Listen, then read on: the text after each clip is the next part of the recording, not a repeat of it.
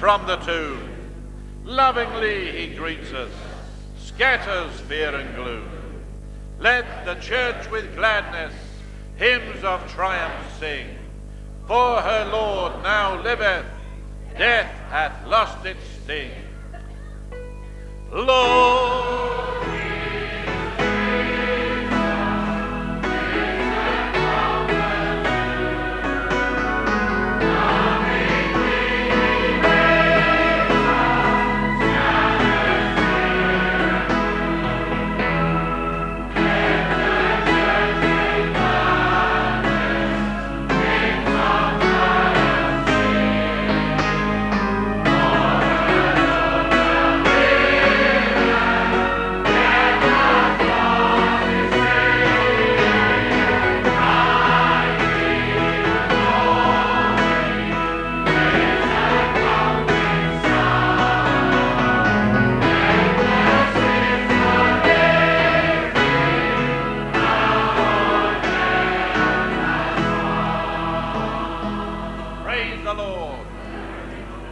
Jesus. Glory to his lovely name. Hallelujah. Be seated, beloved.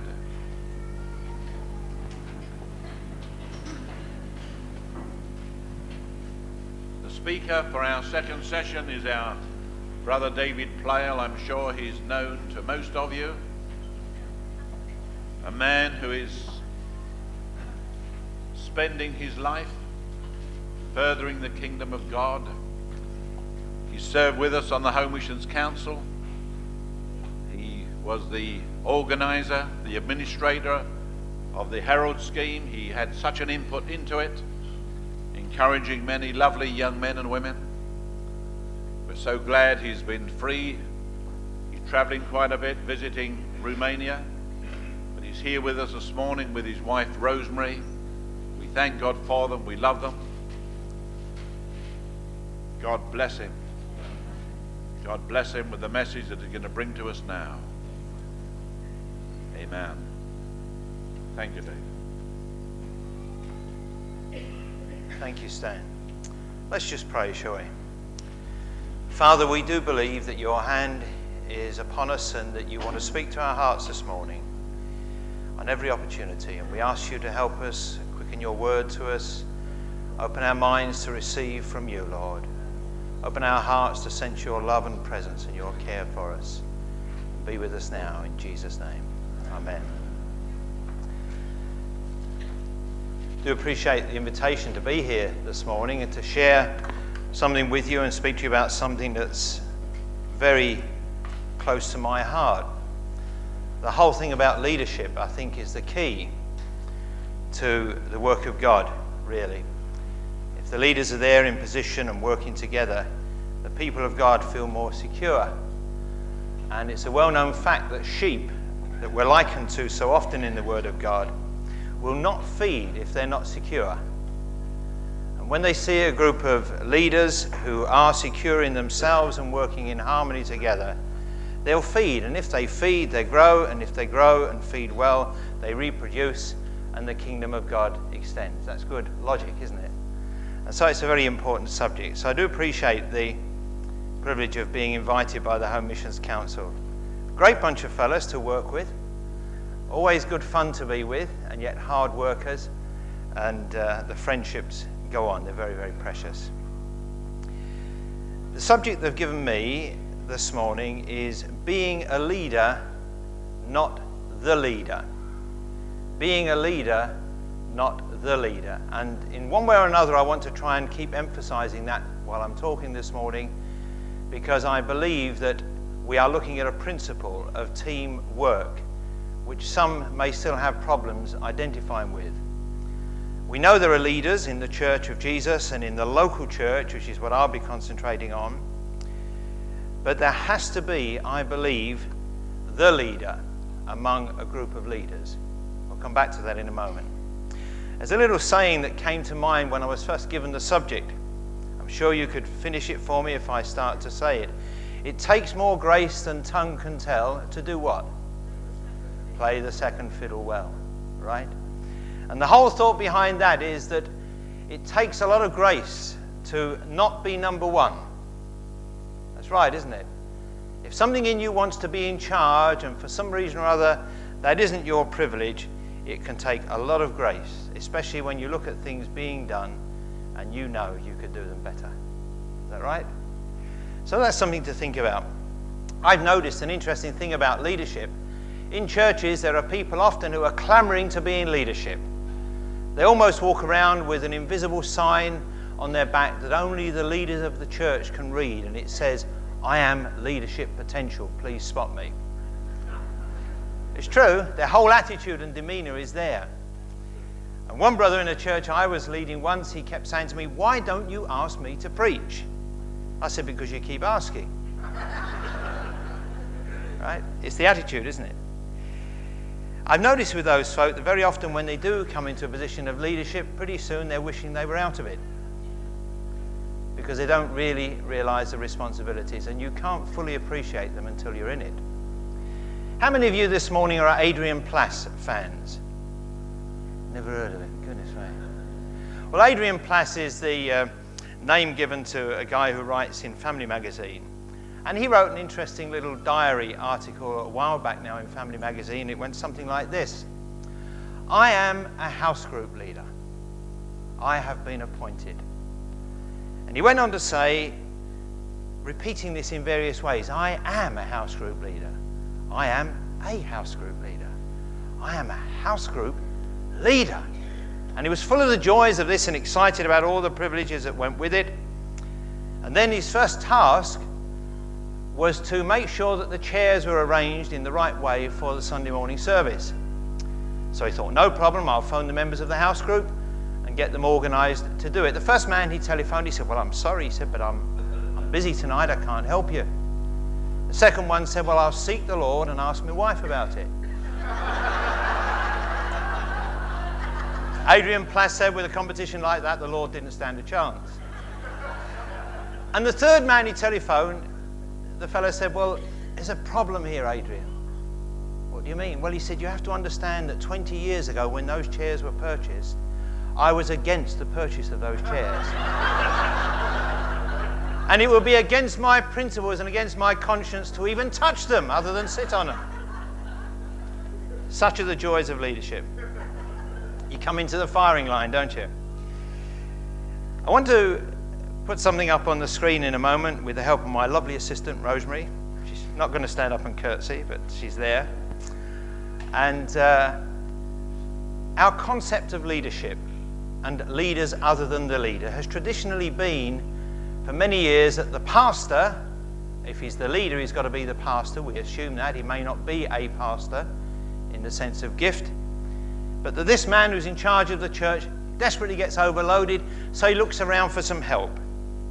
And Rosemary will uncover this as I speak about it, that this young man, he may well be the youth leader, of course, but he is also caretaker, he's the pianist, he's a preacher sometimes, he's the song leader, he's the minibus driver, he is good at plumbing when the toilets are leaking, he's a window repairer, he's a visitor, he's the photocopy boy, he's a good typist, he's a chauffeur, and he's an errand boy, and of course with all these qualifications he must be an ex-Task Force 2000 member. And such a young fella comes into the role of helping. I'm talking about, of course, the assistant pastor. Bit of a superman, you know. And he's got to do everything to take the load off the pastor's back. Now, I would like to say that has often worked, but I believe that biblically there is a better concept than that.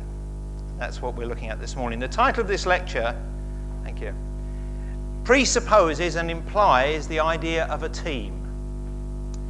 Two or more people working together to lead a local church. And that's what I want to confine myself to this morning. But where we're recognizing the fact, by the virtue of the subject tomorrow morning, that one of those has to be the main man, the leader.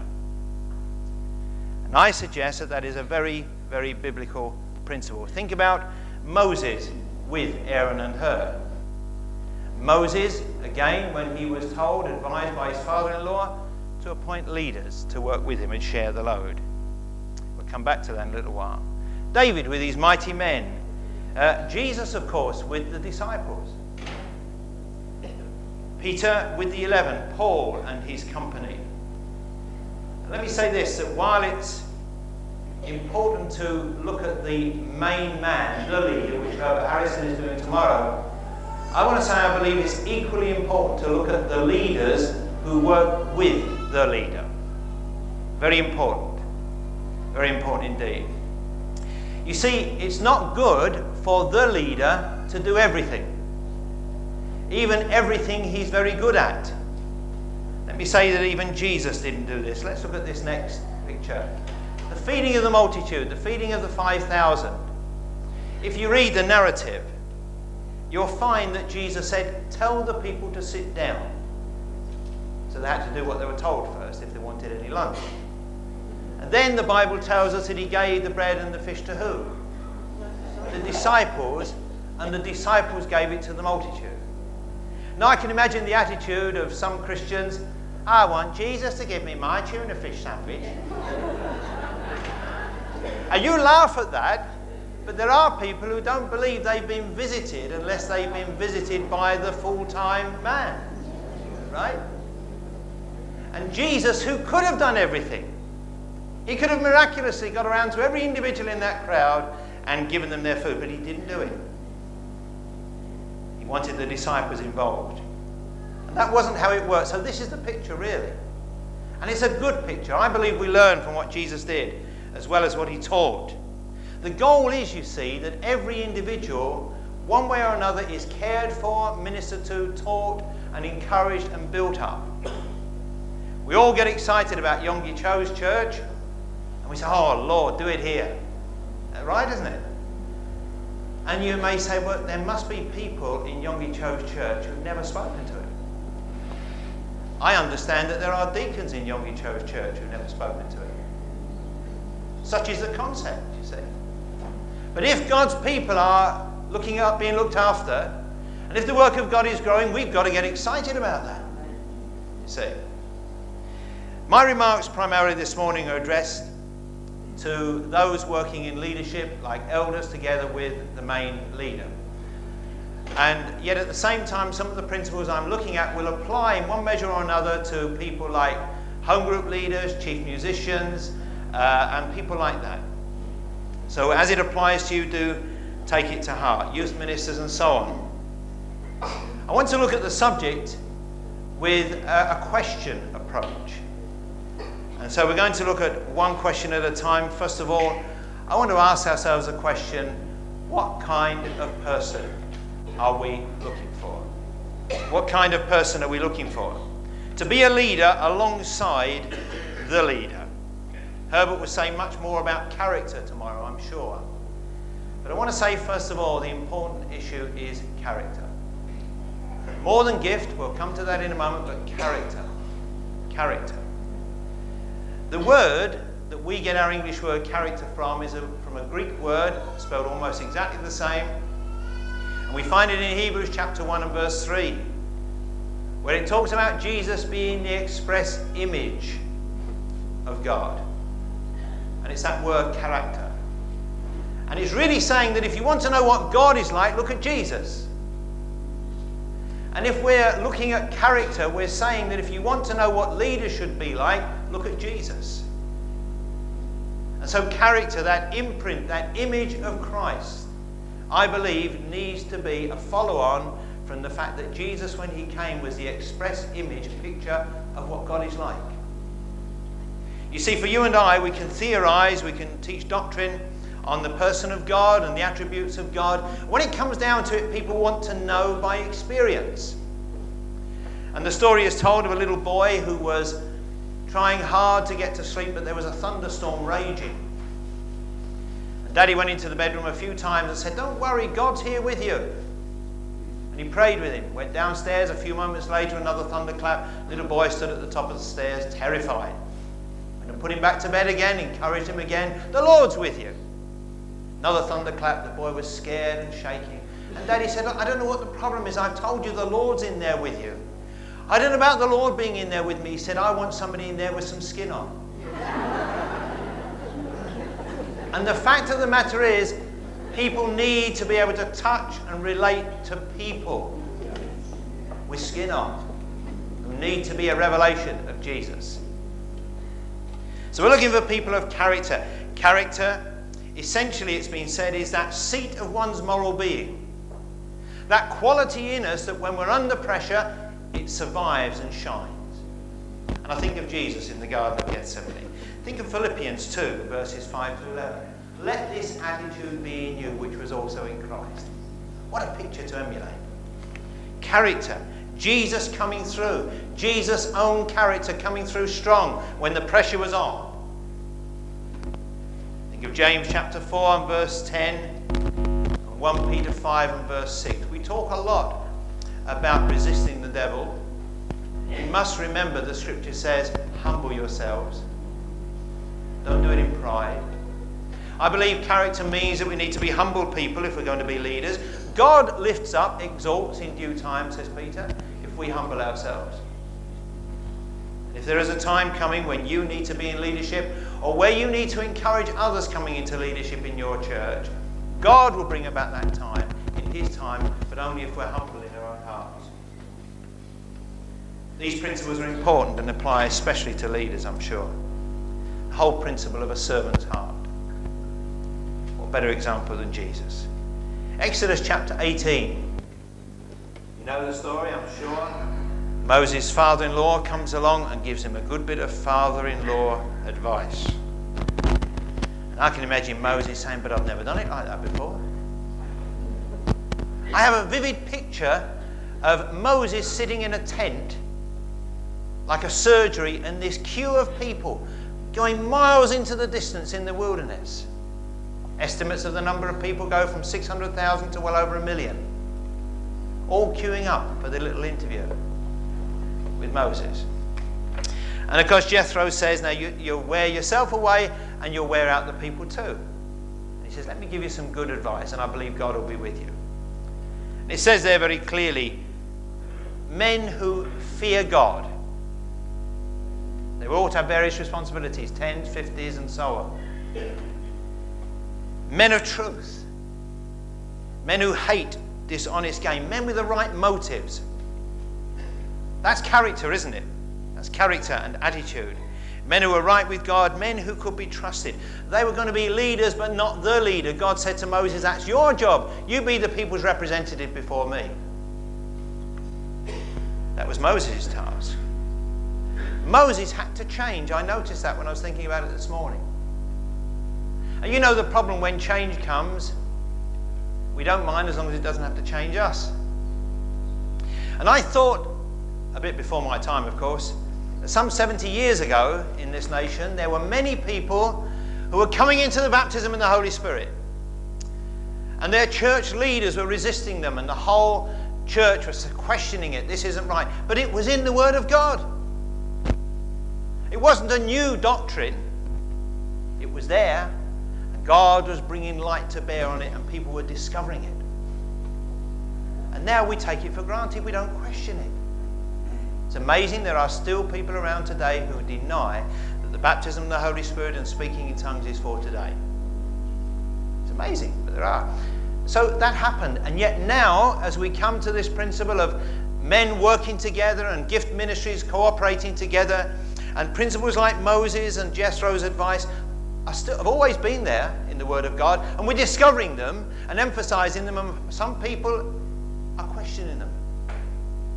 It is a well-known fact that the last move of God in church history often forms the biggest wave of resistance to the next move.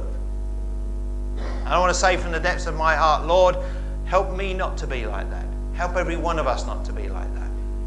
And I'm conscious of the fact too that some of you here this morning have seen some changes take place in your churches along these lines, and you've struggled with it. Do go to the Word of God. Don't let tradition overrule, like Jesus said. So character, what about gift? We must think about gift. What measure of gift is in them? I think of that list in Ephesians 4, apostles, prophets, evangelists, pastors and teachers, who we need desperately, all those ministry gifts until we all come to the unity of the faith. And we're not there yet, are we? By we, I don't just mean us here this morning. I mean the people of God.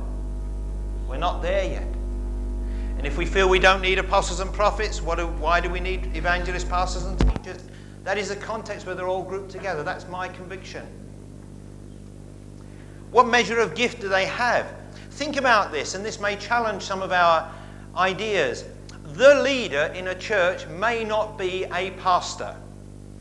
Let me repeat that. The leader of a local church may not be a pastor. Now the problem there is, we said if he's the leader, he's the pastor. Not necessarily. The pastor is a shepherd. The leader may be a prophet. He may be a brilliant teacher. He may be like Cliff Beasley was talking about yesterday, a man who was at best a good pastor but brought other gifts in. But you may have a church where the leader has got a prophetic ministry. And he needs alongside of him leaders who will be, among others, pastors, teachers, evangelists, and so on. So we need to try and re-examine our concepts along those lines. The leader needs those other ministry gifts, and gift is important. When Jethro spoke to Moses, he said, find able men who were capable of doing something. They weren't just good fellas who sat around and encouraged Moses and said, well done, Moses, you preached well this morning. They were men who were capable of doing something.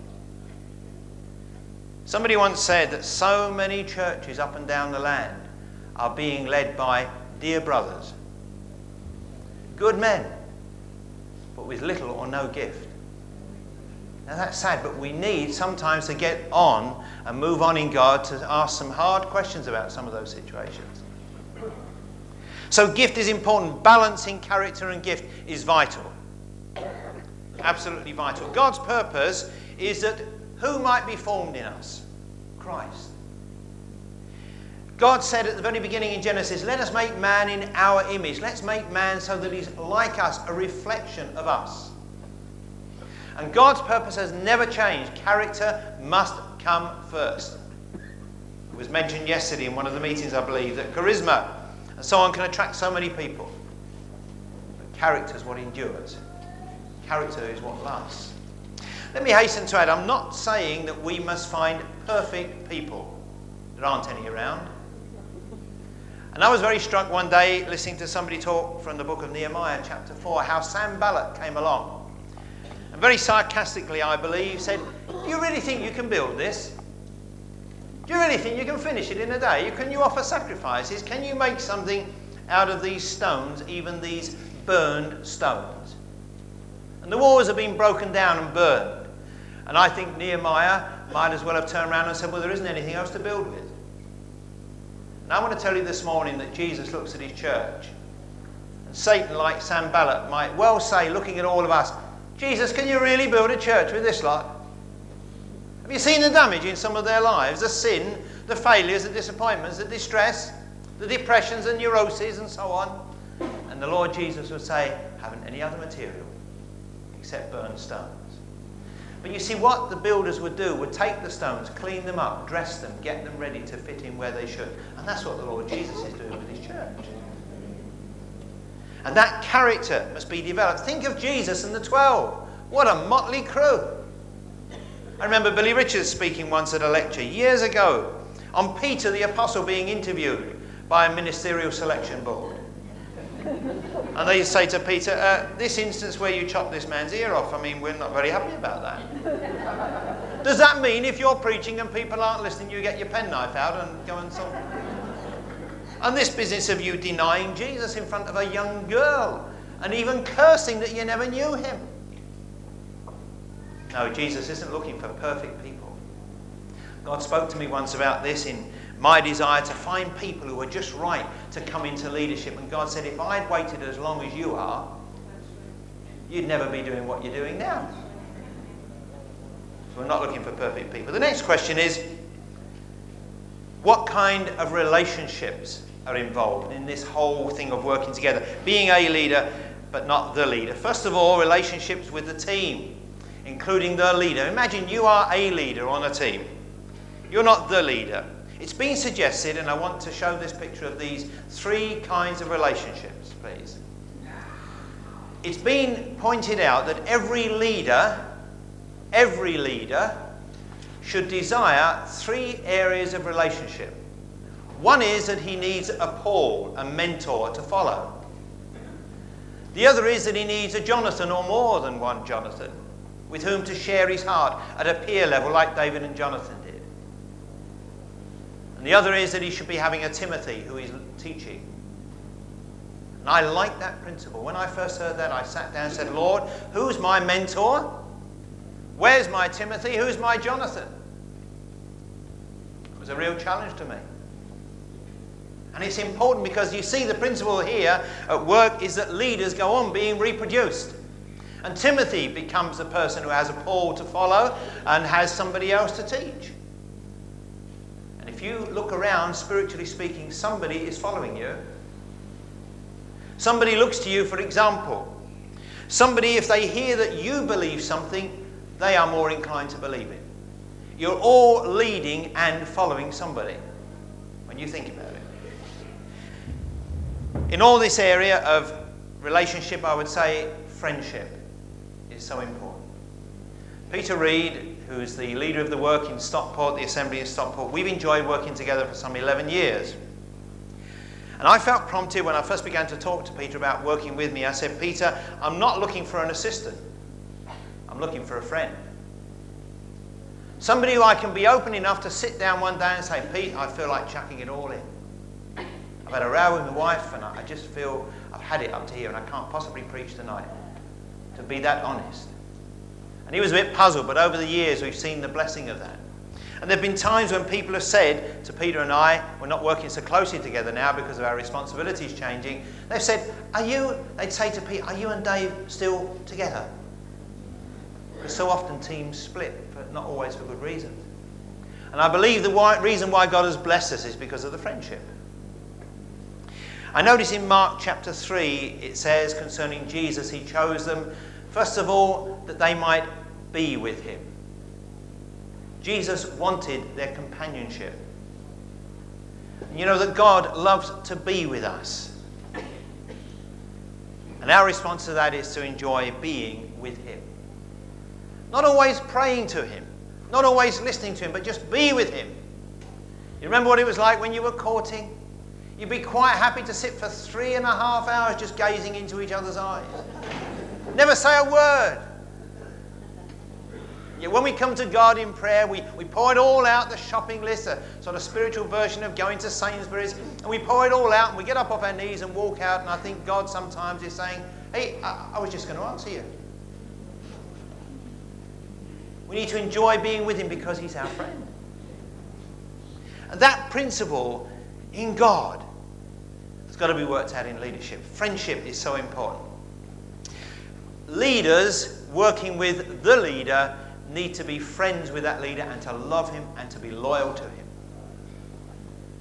When Jesus talked about the good shepherd laying down his life for the sheep, that's the sort of loyalty we are looking for in areas of leadership relationships. You need to be able to enjoy meals and times of laughter and sadness together. Remember this though, as you study the life of Jesus, you'll find that, I'm sure it's been pointed out to you before, Jesus would have a relationship with the 5,000, a different relationship with the 12, a closer relationship with the 3, and a closer relationship with John. And we must recognize that individuals have closer friendships with different ones. You can't be friends at that close level with everybody. It isn't practical. You can never say to children, you go and be friends with Mrs. Smith's boys. You'd probably just thumped him down the street. You can't force relationships. They develop. So friendship's important. Think about the next area, the whole area of relationships around prayer and the Word of God. If leaders working with the leader cannot enjoy relationship with him and with each other in this area, it isn't going to work. It isn't going to work. Acts 2:42 emphasizes the point which recurs constantly through the New Testament about together, being together, praying together. They were all together with one accord. Acts chapter 13, we find that early team, if you like, ministering to the Lord and fasting. And God spoke into the situation. Separate these two fellows. You see, relationship around the Word of God and in prayer together is vital. If we're talking about leaders working with the leader. Then I think in the area of vision, and I'm going to amplify on this in a moment. There needs to be a relationship based and built around, or which forms and brings about a common vision. What does this word mean? Vision. We use it a lot, don't we? And you meet leaders and they say, what's your vision? Oh, terrific. Yeah, but what do you mean? Oh, terrific. We're going for it. What do you mean going for what? Oh, for it, you know, what everybody else is going for. When you really pin them down, they don't really know what they mean. But it's what everybody else is saying, so they say it. This is vision, and this is better vision. Yeah. It's seeing, that's vision. And Proverbs 29:18 says, where there is no vision, the people go astray. They perish, they run amok, they do their own thing. They pull different ways. And it literally means where people can't see, they go every which way but the right way. And I believe God said to me one day, the real truth behind this scripture is that when people see Jesus in my people, they'll go the right way. I happen to believe that 99% of this world's people are not stupid. They may be wicked, but they're not always stupid. And if they could see in Jesus and in his church a better way of life, they'd have the sense to go for it. But they've not seen it yet. And so vision essentially is seeing. And this next acetate, what Rosemary put up, is talking about vision. It's a little diagram that shows various aspects of what we see. Vision is what you see for your local church, what you expect it to become, what you see looking ahead, you think God wants you to become as a people of God, as a local body. If you like, in its simplest form, that's vision. And we have these various points, like points on a compass. If we have a combination of vision that is common to everybody, everybody's got the same vision, but it's very vague, nobody knows quite what it is, but they're all going for it, then you get confusion. Nobody really knows what they're there for. If you have vision that is vague, and a lot of people have different vague visions and ideas of what their church ought to be, you get aggravation. If you have diverse vision, many people, each with their own clear vision of what their church ought to be, essentially in the area of leadership, you will get division. If you have a common vision that is very clear, you share it together, you will get unity. It's rather like, I was talking to one pastor, thank you, who was trying to lead his church, and he was having different groups of people coming in, helping him do this and that. I said, you know, this is crazy. It's rather like deciding you want to build a house, somewhere to live, and you invite one builder in and he starts building you a bungalow, and then you see another builder and his work is good. You say, you can come and help me, and he starts to build a block of flats. And then you see another builder, you say, you're a good builder, you come and help me, and he comes and he starts putting up a 4-bedroom detached house. It's a mess.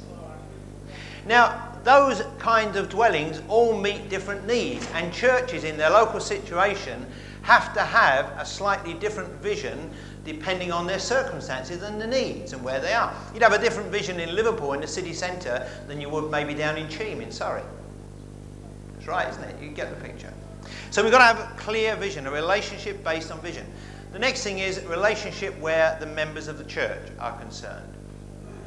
This leader, a leader who is not the leader,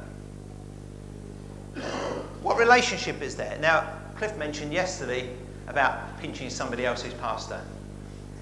When Pete Reed was working with me as my pastor's assistant, then assistant pastor, then pastor, and now he's leading the work, or whatever we like to call him, there was a lady in the church, and she said, oh, Peter, you do preach well. One of these days you'll have your own church. I said, he's already got it. It's this one. What she meant was one day some church will phone you up and say, Pete Reed, come to us. He was known by his people. They'd seen him grow up from a 5-year-old. And the best kind of ministry, I believe, is homegrown. Best kind of leaders are homegrown. You see them. Because I'm asking the question, do the people know this leader? And does he know them? This picture I want you to see now is this guy. He's got tremendous charisma. He's a brilliant preacher. He's good looking. He's had a perm. And he's got the best suit on and everything else. And the people are sitting in the congregation saying, we don't really know this guy. We understand the truth of what he's preaching, but we don't know his heart. We've got no relationship with him, and I would guess a terrific percentage of what he tries to achieve just goes over their heads. You see, do the people know him? Does he know them? Is he very much a part of the local body, or is he an appendage? Has he been stuck on the side? He's a good preacher. See, it doesn't work. Proverbs 27:23 says, know well the condition of your flocks. It literally means know the face of your sheep. Recognize them. I don't know about you, we go around conferences like this and people say, hello Dave, and you think, what else is that? And you say hello to somebody and you know they've walked away saying, who's that? We don't see each other that often. When you're part of a local body meeting week by week, you know each other. And a homegrown leader who becomes a leader alongside the leader, the people know him. You know what he really means? He can't pretend. He can't pretend. Do the people know him, and does he know them? Is he really a committed part of that local body? The second aspect of this very question is, do the people follow him? Let's have a look at this picture. Here's this same leader. He's got his badge on in case anybody forgets he's a leader. And he doesn't know it. If he looks around, they're all walking the other way. Nobody's following him. He's not a leader. John Shelbourne used to say, what a waste of time walking around saying, I'm a leader, I'm a leader. There's nobody following you. Nobody following you. You met a shepherd in those New Testament times. You said, what are you? I'm a shepherd. I've got 300 sheep. And you say, where are they? Oh, I don't know where they are. They're around somewhere. Do they come when you call? Do you know them? Do they know you? Well, no, but they're sheep and I'm a shepherd. It doesn't work like that. So relationship is very important. Do they trust him? Is he a leader? I believe with all my heart there needs to be an element of shepherd's heart in every kind of leader. That's my own feeling. And that willingness to lay down one's life. Very important. Do the people feel that these leaders being brought in to work with the leader are people they can trust? Relationship. Third question I want to ask is, what are the responsibilities involved? What is it all about? Who's doing what? What's going on? First of all, relationships and responsibilities now in the team or within the team. If you are a leader with the leader, I want to say that you have a responsibility to the leader. You must care about him and his family, to serve him, and let me use this word in the right sense, to submit to him. Doesn't mean he's a dictator. Dictatorship never works in the Church of Jesus. Jesus was never a dictator. You know, have you ever found that when he wants you to do something, he doesn't say, oh, you, do this. And when he says, I want you to do this, and you struggle, you say, Lord, I can't do it. He doesn't say, all right then, forget it. Very patient, isn't he? I believe here's a word for every leader this morning. Deal with people as God has dealt with you. Deal with people as God has dealt with you. And so you need, in a right sense, to submit to the leader. The buck has got to stop somewhere, folks. Somebody eventually has got to carry the can. Somebody with experience, somebody with that measure of gift and calling in God, who is the leader among leaders. You need to recognize that. And your responsibility in your relationship towards him must involve this. You also have a responsibility in this next aspect, which is priorities. I hope we realize that when we become a leader, the telephone's going to ring more often. There's going to be more demands made on us. There's going to be those times when the leader says, I need you guys together tomorrow. And you've got to shift your schedule. Now don't misunderstand me. I believe more than anything else that my family must come before my church. Let me repeat that. If the Lord Jesus was standing here addressing leaders, he would not say, how big's your church? He would say, how's your wife? How's your kids? Are you shepherding that immediate flock? That's your responsibility. But in that context, there's going to be a shift of priorities. Matthew 6 and verse 33 says what? Seek first the kingdom of God.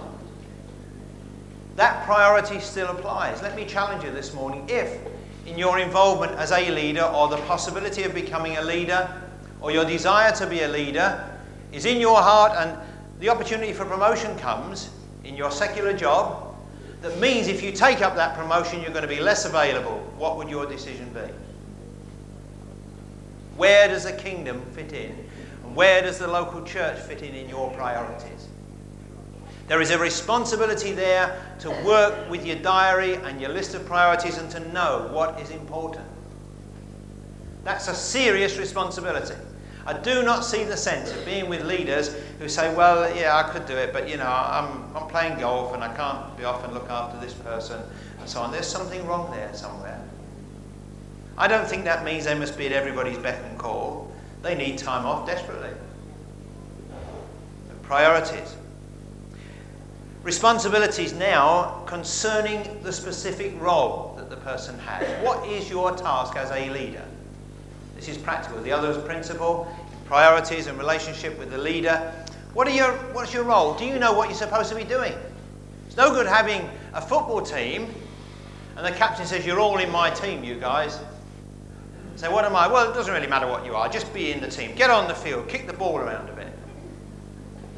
Somebody once said he noticed the difference when his local football team was way down in the 4th division. The supporters would shout out, kick it up the middle.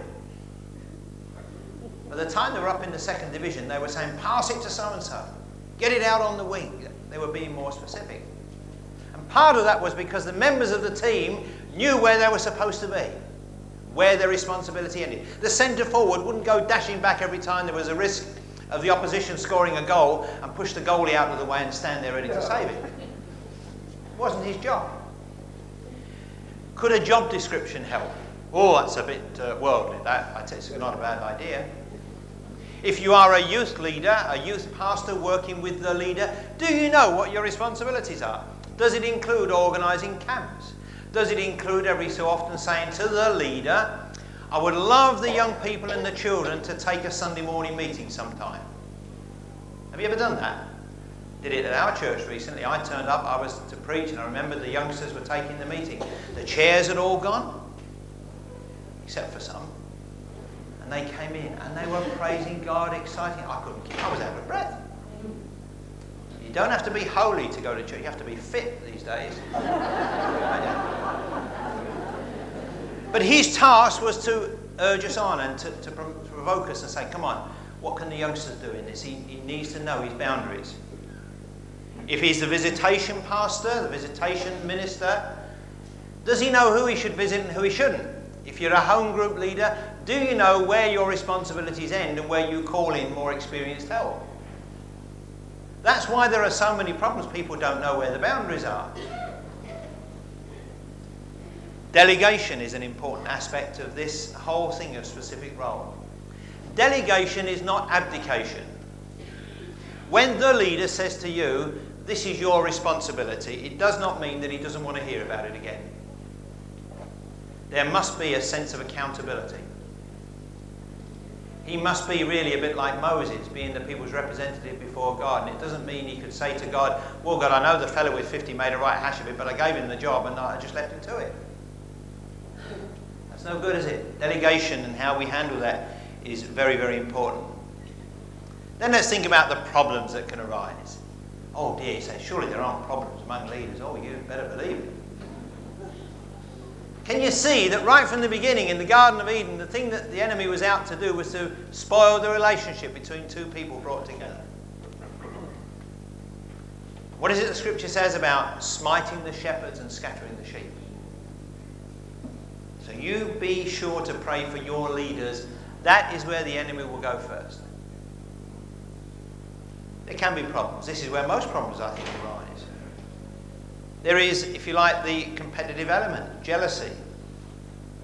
One church I know where a fella came to be the main leader, and one of the two elders there had been leading the work very effectively over 3 years, but felt the need to call somebody in who they knew and had a relationship with the church to lead the work on.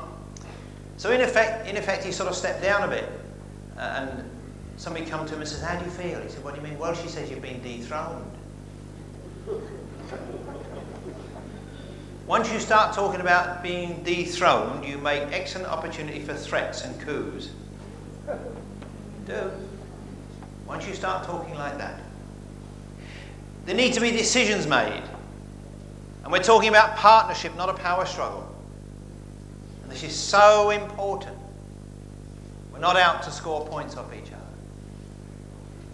It's why honest, heart-to-heart relationship is a vital key. Ephesians 4:15 talks about speaking the truth in love. And it actually says in the Amplified New Testament, let our lives lovingly express truth in all things, speaking truly, dealing truly, and living truly. That's relationship, you see. Keep short accounts with each other. Don't let the competitive element creep in. What we are talking about is what I've got on the screen here as cooperation, not competition. We're talking about complementing each other's ministries rather than competing with each other's ministries. You realise something? A leader may well very often preach better than the leader. What about that? But it doesn't make him the leader. See, it doesn't make him the leader. It doesn't mean that he should immediately be taking up the responsibilities of the leader because he's preached well and 50 people have got saved. It's about cooperation. That's where problems can arise. It will say a lot more about that. But this heart-to-heart closeness, openness with each other, being close enough to be able to be the kind of friends who stick closer than a brother and whose wounds can hurt each other but be better for you than the kisses of an enemy. That's what we're talking about. And that is essentially the principle. Have you ever noticed some people have got a version of the Bible? I'm sure they've got it because it's how they live it. In Matthew 18, and they read, if your brother offends you, go and tell everybody else except him. Because that's what they do. It's true, isn't it? Yeah. Right? Say amen if you're still awake. And it's awful because the scripture says, if your brother offends you, go and tell him. Brother, you annoyed me when you said that this morning. I know I'm leaving myself wide open for you to all come and do it after I've finished. I'm running that way. But you see, it's so important. It's so important, that Matthew 18 principle. Keep short accounts. Avoid room for competition and for the devil to sow thoughts and say, you preach better than him. Why is he still the leader? He's older now. Time you took over. Oh, I tell you, that's wicked talk. Problems with the church, in the church as a whole body. What about there? Let me say something. I think it's very important, this.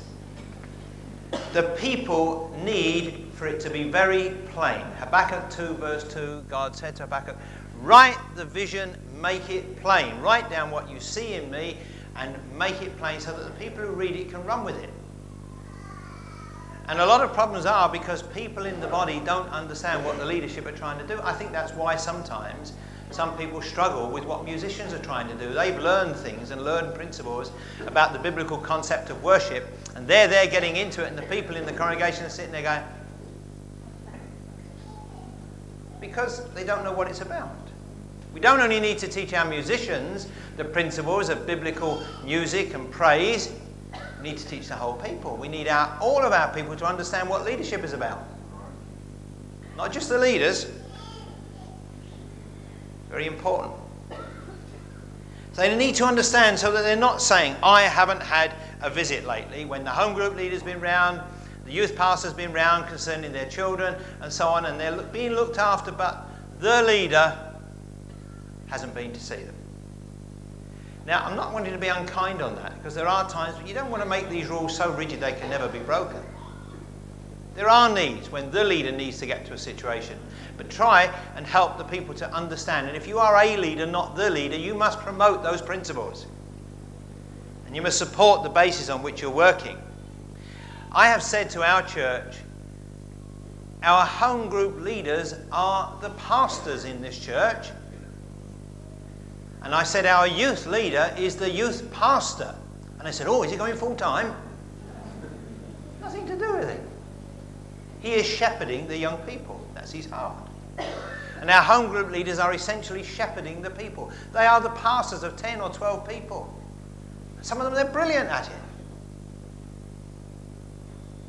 Need to understand that, and the people need to understand it. There are a lot of pastors here this morning. I don't mean pastors who are in the Assemblies of God yearbook. I mean people who are good at caring for people. There's a principle there. You may be a pastor because you seem to attract people with needs and you seem to be able to care for them and encourage them and shepherd them and they feel secure, and they've never had a visit from the pastor because you are pastoring. You may be the sort of person who go to work and win 25 people to Christ in a month. You're an evangelist. Oh, but I'm not Billy Graham. Not all evangelists are like Billy Graham. You may have noticed that. You see the principle at work. People need to understand these things so they can understand what is happening. We need to examine our concepts on this. It's been said that people maybe need to hear these principles taught 3 times before they've understood it. And then only when they see it happening and get behind it is it really learned. The other aspect of this, where the church is concerned, is people do make choices. And it could be seen that they listen to the leader preach, and they give him 6 out of 10, like the judges do on the skating competition. And then a leader gets up, and all the young people are rooting for him because he's the youth pastor, and he gets 8, 9, 10 out of 10. People think like that. But you see, that doesn't undermine the principle of being a leader, but we're still with the leader. One fella talked about the supernatural. He said to me, the supernatural was in operation in our Sunday morning service a little while ago. He said, I preached, I felt it wasn't really the unburdening of my heart. I felt God helped me. And to my discouragement, one lady came to me in the week and she said, you know, I've got to tell you, I got nothing out of your Sunday morning service. And my friend sitting with me felt the same. He felt really discouraged. Then another person phoned him up and said, I've got to tell you, your message Sunday morning really got to me. So much so that I made a commitment to Jesus. And don't use the phrase one man's meat's another man's poison. That's not what we're talking about. We are talking about roles and blessings coming from one person to another. Let's recognise the fact that even if people in your church relate at a personal level better to one of the leaders than they do to the leader, don't deny them that privilege. If you understand it and work with it, it can be to benefit. If people feel secure with one of the leaders on the team and they relate to that person, as long as there's no confidentiality thing going on where nobody knows anything, it's all top secret and so on, as long as there's an openness there, that will work. It really will. One of the benefits, I believe, of team ministry. What are the benefits now? I want to talk about the benefits, last of all. There is the one, of course, of shared responsibility. And what a delight it is not to have to carry the whole thing on one's own. To share the responsibility. Proverbs 11:14 says there's safetytude in the multitude of counselors. Safety, not safetytude, safety in the multitude of counselors. I knew I'd say something wrong. Difficult decisions are best shared, especially when you're dealing with people's lives. So the joy of shared responsibility. If you are a leader working under the leader or with the leader, you will very likely avoid making some of the big mistakes and dropping some of the clangers that he made while he was on his own. All right? A benefit, tremendous relief from pressure. You bear one another's burdens at the same time carrying your own. You share them together. You don't release them, you don't give them up, but you help each other. There is the value, the benefit of protection. The team members, the leaders together should be looking after each other. If you're one of a group of leaders who care about each other. Issues like when one of them is overworking, one of them needs a break, their families need caring for, one of them, his wife is in hospital and he needs time off, he needs a break. That's where that group will work together, the benefits of sharing that load. I regret very, very much the fact that years ago, when I was pastoring a church and had the view of the ministry such that if my children had an open evening, a parents' evening, and it clashed with the meeting night, I could not go to the parents' evening. I believe I was wrong. But I had nobody to share it with. I'd rather close the meeting now and go to the parents' evening. All right? Got a bit quiet there. All right? What about leaders' wives? Our wives, where do they fit in? Apart from loving us and looking after us and putting up with us and saying to us after we preach, that was a mess. Have you ever noticed, you fellas who preach, you come away from the meeting and you say to your wife, oh, I just didn't get it this morning. She says, it was terrific. Another time you come away, I felt the Lord really helped me. She says, it was all right. Maybe you don't have that. Maybe your wife just lies. I want to say this, and maybe some of this comes out of Rosemary's and my personal relationship. We have the delight of working closely together, travelling thousands of miles together, and if we couldn't get on together, we'd drive each other crazy. The hours and days and weeks we spend all the time together. It is my conviction, I feel that where leaders are concerned, their wives should know about everything their partner is involved in where church is concerned. I really believe that our wives need to know what we are doing. We get very sad and we all look back and say, well, I thought there was something wrong when a fellow falls morally. And you know, we need to be fair to our wives. Our wives need to know who we're visiting, what we're doing. So they can say, like some good wives do, I don't think you should go there. I'll come with you. I'll come with you. Our wives need to know, because it's not just like an ordinary job. I think David Owen said it isn't a job, it's our life. And when you do blow it, you've not lost your job, you've lost your whole life and ministry. Right. That's my conviction. There may be a few exceptions to that rule, but very, very few. We may not like the word covering, but we do need covering. We do need looking out for, don't we? Proverbs 27:6 says, faithful are the wounds of a friend. We need people around us who will hurt us if necessary to save us and protect us. I found Psalm 141 verse 5 and I was reading it and I thought, that's a lovely saying. Let the righteous smite me and reprove me. Let the good people smack me around the face and bring me to my senses. Well, that's my paraphrase, it's all right, isn't it? The other aspect of this, of course, is working within our gift. This is a benefit of being a leader but not the leader.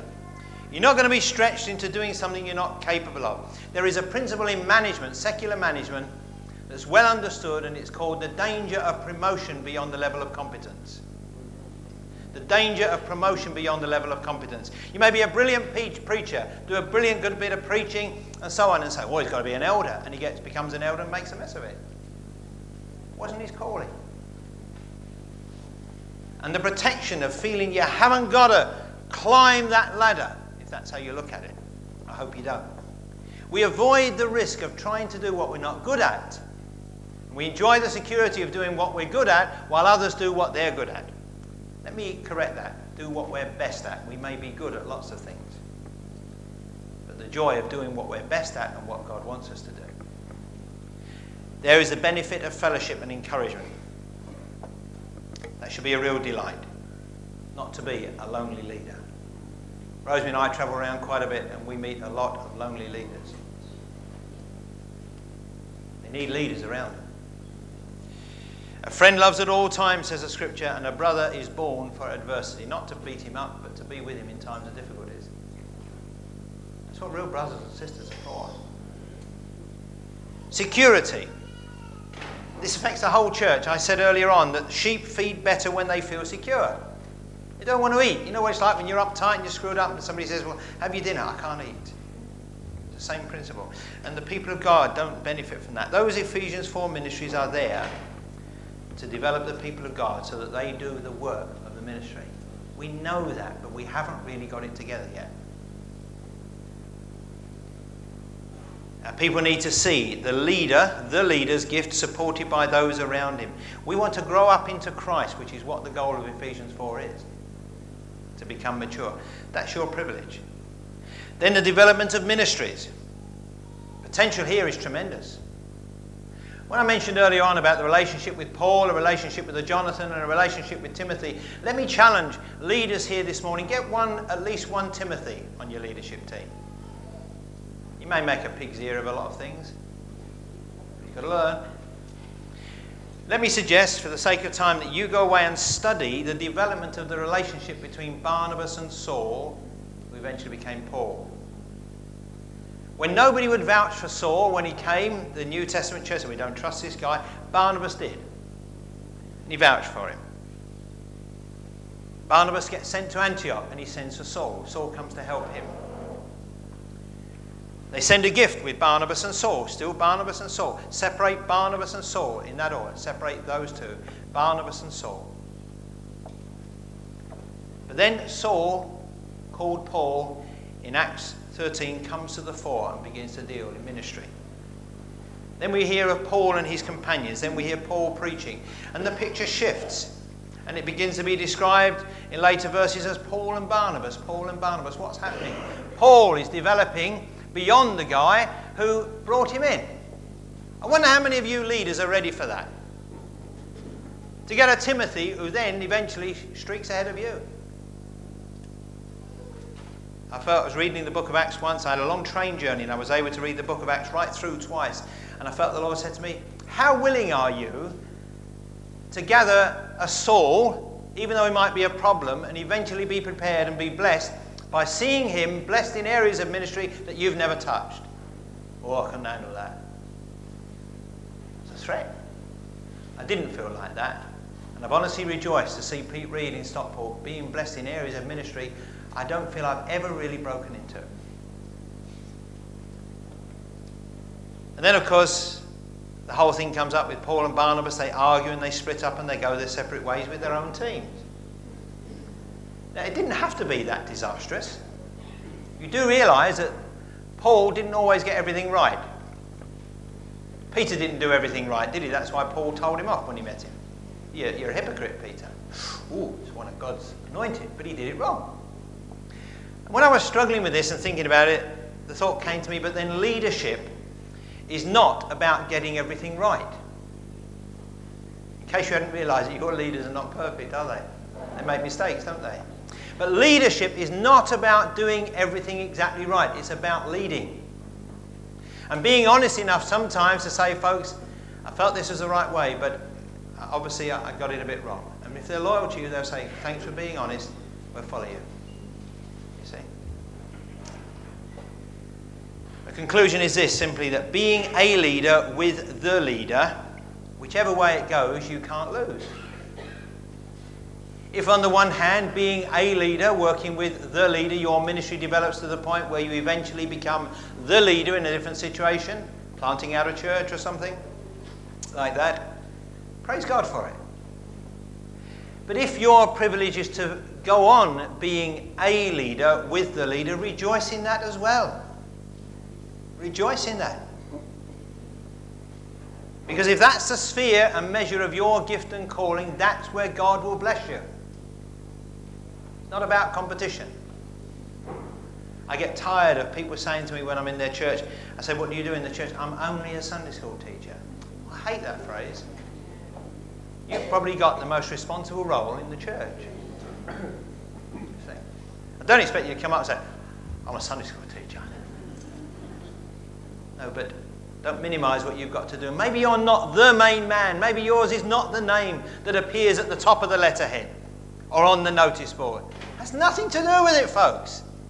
Hasn't got a hoot to do with it. It's if you are where God wants you to be and you are who God wants you to be, that is the key.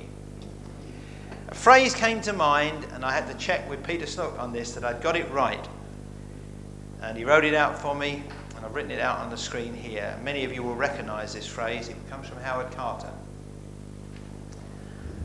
Lord, let me ever love thee more than thy service, and know that to be in thy will is better than success. And he was thinking of what the world calls success. Maybe you're a leader and you've been a leader for years. If that's where God wants you, and that's where he's keeping you blessed and secure, thank God for it. And thank God every day that you're not the leader. You know what I mean by that? You see, it's a privilege to serve, isn't it? It's a privilege to serve. And I want to say to you this morning, if some of these principles are things that we find difficult to work with, we really need to get before God and say, Lord, what do you want me to do? What do you want me to do? Now, some of you may feel, well, I'm past it. I've gone past my usefulness. Don't you believe it? Don't you believe it? We heard of a lady the other day whose husband had left her about 6 months ago. Drastic situation. She's only 31. Is mother of 2 small boys. And she was telling Rosemary tremendous comfort and encouragement and leadership, I would say, she found in a widow in the church. Many, many years her senior. who had struggled for different reasons with the same sense of loneliness. And she was able to help her. It's not all about the bright rising stars of leadership. It's not all about those who spring up from Bible college and say, "Church, here I am, what are you going to pay me?" In fact, it's nothing to do with that. It is about people who are willing to serve, and willing to lead when they're called upon, and not lead when they're not called upon. If God has called you, I want you to encourage those who are leaders but not the leader. Understand that if that's God's heart for them, that's where God will anoint them and bless them. Amen.